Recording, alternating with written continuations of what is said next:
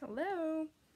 We are going to continue with the tale of Despereaux. We are on chapter 18, Confessions. Despereaux went, as Botticelli told him he must, to torment the new prisoner and take the red cloth from him. The man was sitting with his legs stretched out straight in front of him, chained on the floor. The red cloth was still draped over his shoulders. Despereaux squeezed through the bars and crept slowly over the damp, weeping stones of the cell floor. When he was close to the man, he said, "Ah, welcome, welcome. We are delighted to have you." The man lit a match and looked at Despereaux. Despereaux stared longingly into the light. "Go on," said the prisoner. He waved a hand in the direction of Despereaux, and the match went out. "You're nothing but a rat."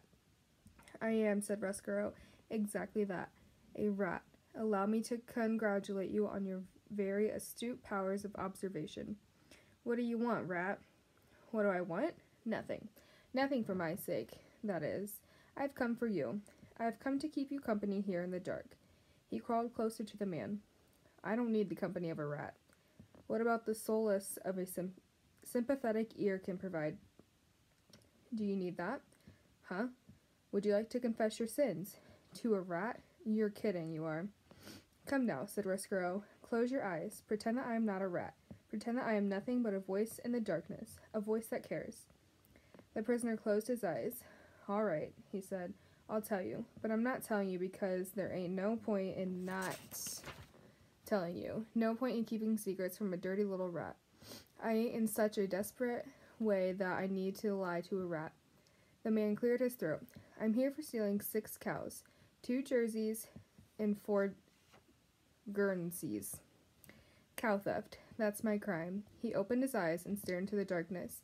He laughed. He closed his eyes again. "But there's something else I've done. Many years ago, another crime, and they didn't even know of it."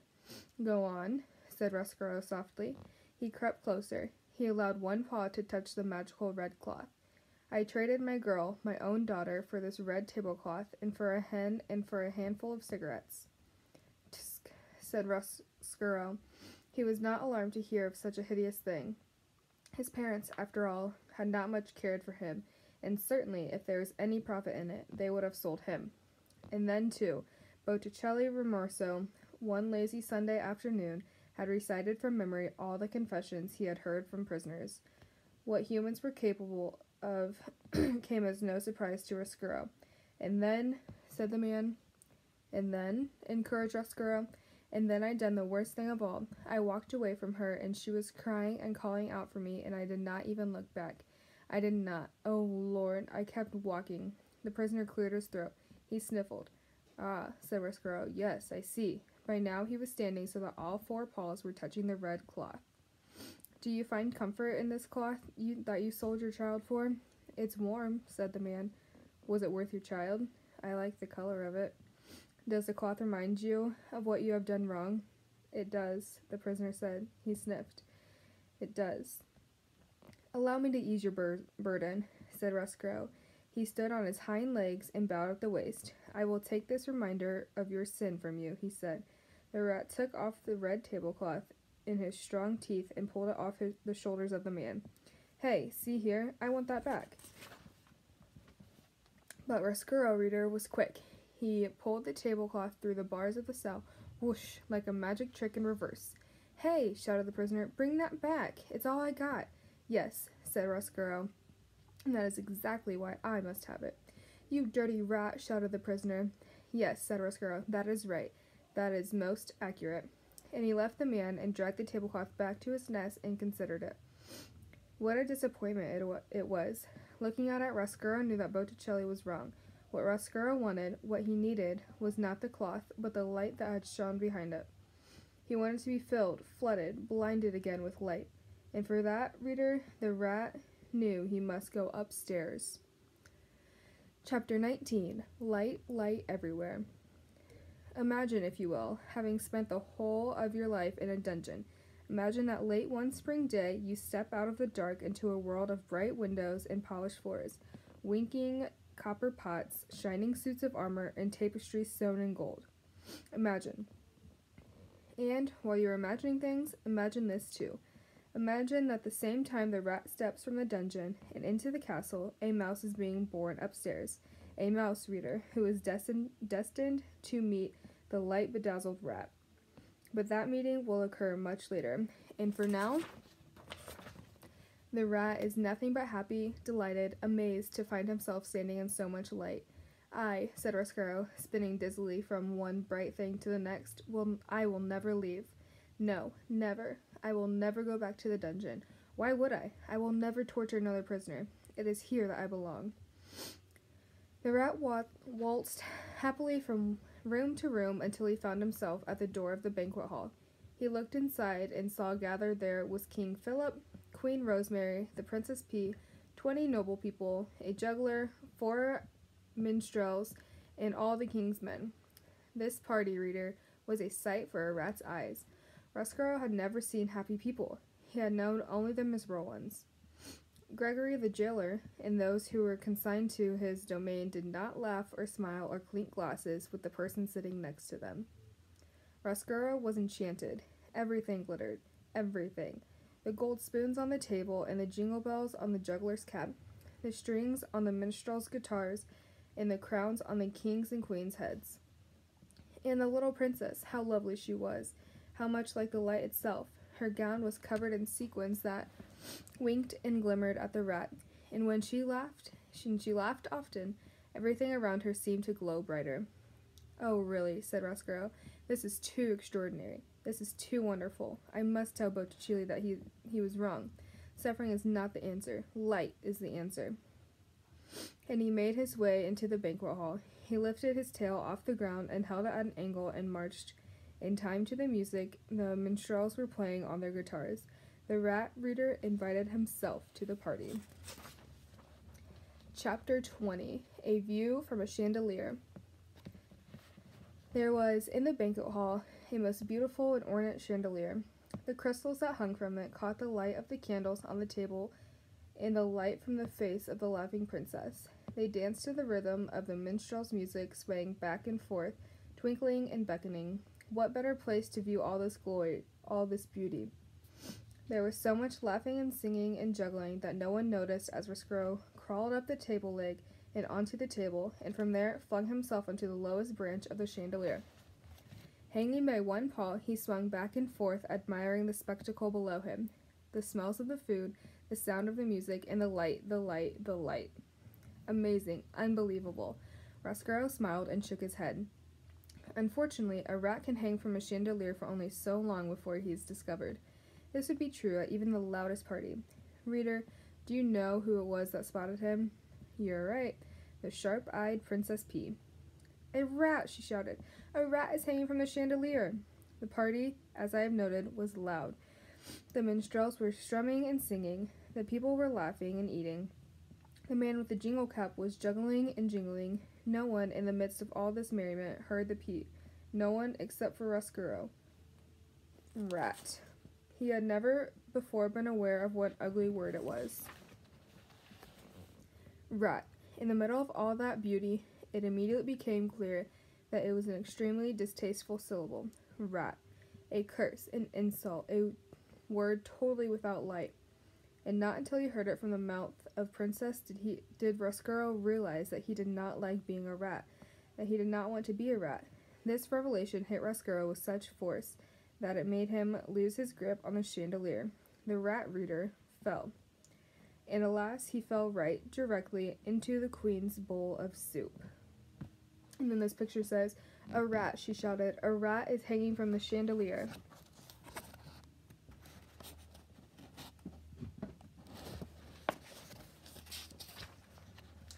Chapter 21. The Queen's Last Words. The Queen loved soup. She loved soup more than anything in the world except for the Princess P and the King. And because the Queen loved it, soup was served in the castle for every banquet, every lunch, and every dinner. And what soup it was! Cook's love and admiration for the Queen and her palate moved the broth that she concocted from the level of mere food to a high art. On this particular day, for this particular banquet, Cook had outdone himself. The soup was a masterwork, a delicate mingling of chicken, watercress, and garlic. Roscoe, as he surfaced from the bottom of the queen's bowl, could not help taking a few appreciative sips. "Lovely," he said, distracted for a moment from the misery of his existence. "Delightful." "See!" shouted the pea. "See!" She stood. She pointed her finger right at Roscoe. "It is a rat! I told you that it was a rat. He was hanging from the chandelier, and now he's in Mama's soup." The musicians stopped playing their guitars. The jugglers stopped juggling. The noble people stopped eating. The queen looked at Roscoe. Roscoe looked at the queen. Reader, in the spirit of honesty, I must utter a difficult and unsavory truth. Rats are not beautiful creatures. They are not even cute. They are really rather nasty beasts, particularly if one happens to appear in your bowl of soup with pieces of watercress clinging to his whiskers. There was a long moment of silence, and then Roscoe said to the queen, "I beg your pardon?" In response, the queen flung her spoon in the air and made an incredible noise, a noise that was in no way worthy of a queen, a noise somewhere between the neigh of a horse and the squeal of a pig, a noise that sounded something like this, "Neong." And then she said, "There's a rat in my soup." The queen was really a simple soul and always, her whole life, had done nothing except state the overly obvious. She died as she lived. "There's a rat in my soup," were the last words she uttered. She clenched her chest and fell over backward, and her royal chair hit the floor with a thump, and the banquet hall exploded. Spoons were dropped, chairs were flung back. "Save her!" thundered the king. "You must save her!" All the king's men ran to try and rescue the queen. Roscoe climbed out of the bowl of soup. He felt that, under the circumstances, it would be best if he left. As he crawled across the tablecloth, he remembered the words of the prisoner in the dungeon, his regret that he did not look back at his daughter as he left her. And so Roscoe turned. He looked back, and he saw the princess was glaring at him, her eyes filled with disgust and anger. "Go back to the dungeon," was what the look she gave him said. "Go back to the darkness where you belong." This look, reader, broke Roscoe's heart. Did you think that rats did not have hearts? Wrong. All living things have a heart, and the heart of any living thing can be broken. If the rat had not looked over his shoulder, perhaps his heart would not have broken, and it is possible then that I would not have a story to tell. But reader, he did look. Chapter 22. He puts his heart together again. Roscoe hurried from the banquet hall. "A rat," he said. He put a paw over his heart. "I am a rat, and there is no light for rats. There will be no light for me." The king's men were still bent over the queen. The king was still shouting, "Save her! Save her!" And the queen was still dead, of course, when Roscoe encountered the queen's royal soup spoon lying on the floor. "I will have something beautiful," he said aloud. "I am a rat, but I will have something beautiful. I will have a crown of my own." He picked up the spoon and put it on his head. And then this picture is captioned, "I will have something beautiful, and I will have revenge."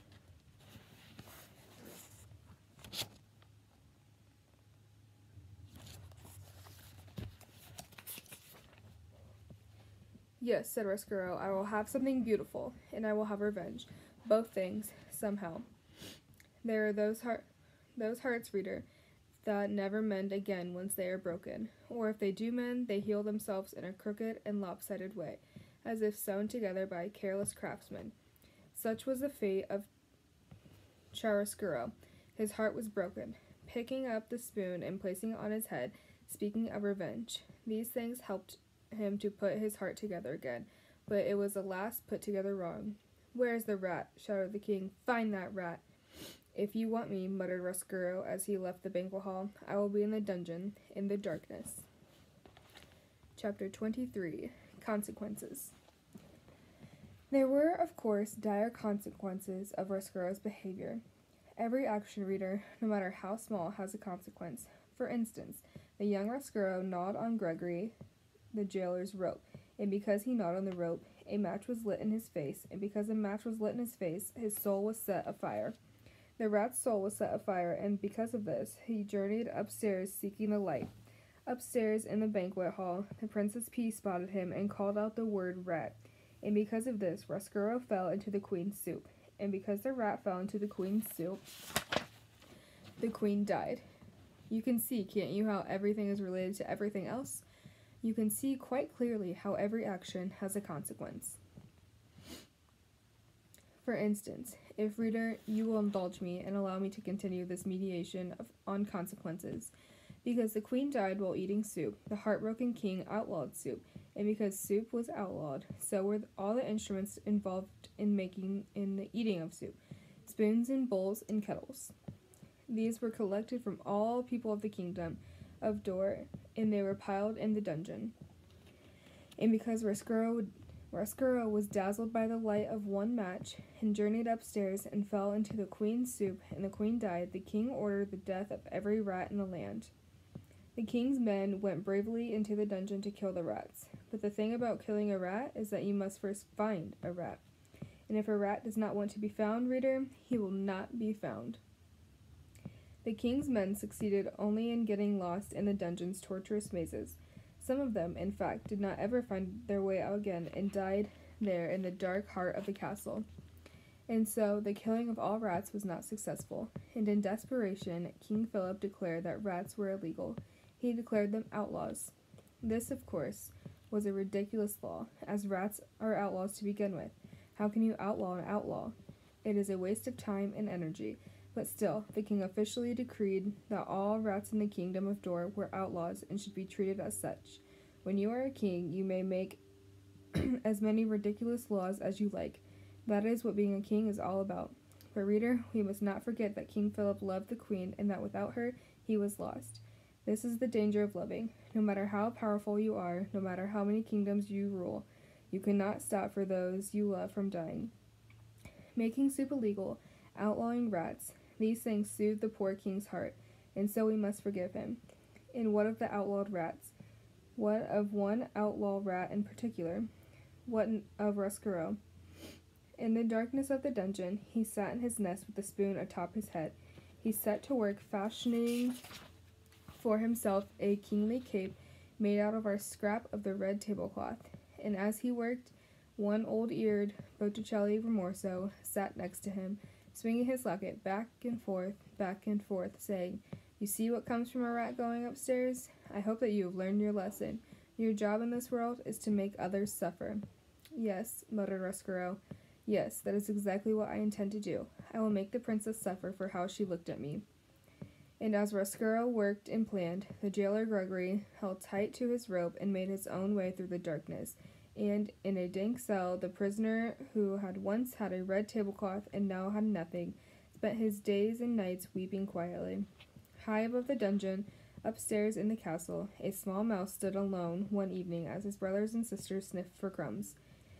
He stood with his head cocked to one side, listening to a sweet sound he did not yet have a name for. There would be consequences of the mouse's love for music. You, reader, already know some of those consequences. Because of the music, the mouse would find his way to a princess. He would fall in love. And speaking of consequences, the same evening Despereaux stood inside the castle, hearing music for the first time. Outside of the castle, in the gloom of dusk, more consequences drew near. A wagon driven by the king's soldier and piled high with spoons and bowls and kettles was making its way to the castle. And besides the soldier, there sat a young girl with ears that looked like nothing so much as pieces of cauliflower stuck to either side of her head. The girl's name, reader, was Miggery-Sow, and though she did not yet know it, she would be instrumental in helping the rat work his revenge. And that is the end of the second book, and we're going to start the third book. It says, Gore, the Tale of Miggery-Sow. Chapter 24, A Handful of Cigarettes, a Red Tablecloth, and a Hen. Again, reader, we must go backward before we can go forward. With that said, here begins a short history of the life and times of Miggery-Sow, a girl born into this world many years before the mouse Despereaux and the rat Roscuro, a girl born far from the castle, a girl named for her father's favorite prize-winning pig. Miggery-Sow was 6 years old when her mother, holding onto Meg's hand and staring directly into Meg's eyes, died. Ma, said Mig. Ma, couldn't you stay here with me? Oh, said her mother. Who is that? Who is that holding my hand? It's me, Ma, Miggery Sal. Ah, child, let me go. But I want you to stay here, said Mig, wiping first at her runny nose and then at her runny eyes. You want, said her mother. Yes, said Mig, I want. Ah, child, and what does it matter what you are wanting, said her mother. She squeezed Mig's hands once, twice, and then she died, leaving Mig all alone with her father, who, on a market day in the spring soon after his wife's death, sold his daughter into service for a handful of cigarettes, a red tablecloth, and a hen. Papa, said Mig, when her father was walking away from her with the hen in his arms, a cigarette in his mouth, and the red tablecloth draped across his shoulders like a cape. Go on, Mig, he said. You belong to that man now. But I don't want to, Papa, she said. I want to go with you. She took hold of the red tablecloth and tugged on it. Lord, child, her father said, and who is asking you what you want? Go on now. He untangled her fingers from the tablecloth and turned into the direction of the man who had bought her. Mig watched her father walk away, the red tablecloth billowing out behind him. He left his daughter, and, reader, as you already know, he did not look back, not even once. Can you imagine it? Can you imagine your father selling you for a tablecloth, a hen, and a handful of cigarettes? Close your eyes, please, and consider it for just a moment. Done? I hope that the hair on the back of your neck stood up as you thought of Mig's fate and how it would be if it were your own. Poor Mig, what will become of her? You must, frightened though you may be, read on and see for yourself. Reader, it is your duty. Chapter 25, A Vicious Circle. Miggery Sal called the man who purchased her uncle, as she said she must. And also, as he said she must, Mig tended Uncle's sheeps, and cooked Uncle's food, and scrubbed Uncle's kettle. She did all of this without a word of thanks or praise from the man himself. Another unfortunate fact of life with Uncle was that he was very much like giving Mig what he referred to as a good clout to the ear. In fairness to Uncle, it must be reported that he did always inquire whether or not Mig was interested in receiving the clout. Their daily exchanges went something like this. Uncle, I thought I told you to clean the kennel. Mig, I cleaned it, Uncle. I cleaned it good. Uncle, it's filthy. You have to be punished, won't you? Mig, Gore, Uncle. I cleaned the kettle. Uncle, are you saying I'm a liar, girl? Mig, no, Uncle. Do you want a good clout to the ear, then? No, thank you, Uncle, I don't. Alas, Uncle seemed to be as entirely unconcerned with what Mig wanted as her mother and father had been. The discussed clout to the ear was always delivered. Delivered, I am afraid, with a great deal of enthusiasm on Uncle's part, and received with absolutely no enthusiasm at all on the part of Mig. These clouts were alarmingly frequent, and Uncle was scrupulous fair in paying attention to both the right and the left side of Miggery Sal. So it was that after a time the young Mig's ears came to resemble not so much ears as pieces of cauliflower stuck to either side of her head, and they became about as useful as to her as pieces of cauliflower. That is to say that they all but ceased their functioning as ears. Words for Mig lost their sharp edges, and then they lost their edges altogether and became blurry, blankety things that she had a great deal of trouble making any sense out of all. The less Mig heard, the less she understood. The less she understood, the more things she did wrong, and the more things she did wrong, the more clouts to the ear she received, and the less she heard. This is what is known as a vicious cycle, and Miggery Sal was right in the center of it, which is not, reader, where anybody would want to be. But then, as you know, what Miggery Sal wanted had never been of much concern to anyone. Okay, so we're going to stop there today, and if you have any questions, please email me or Ms. Hopper, and be on the lookout for our Zoom chat on Friday.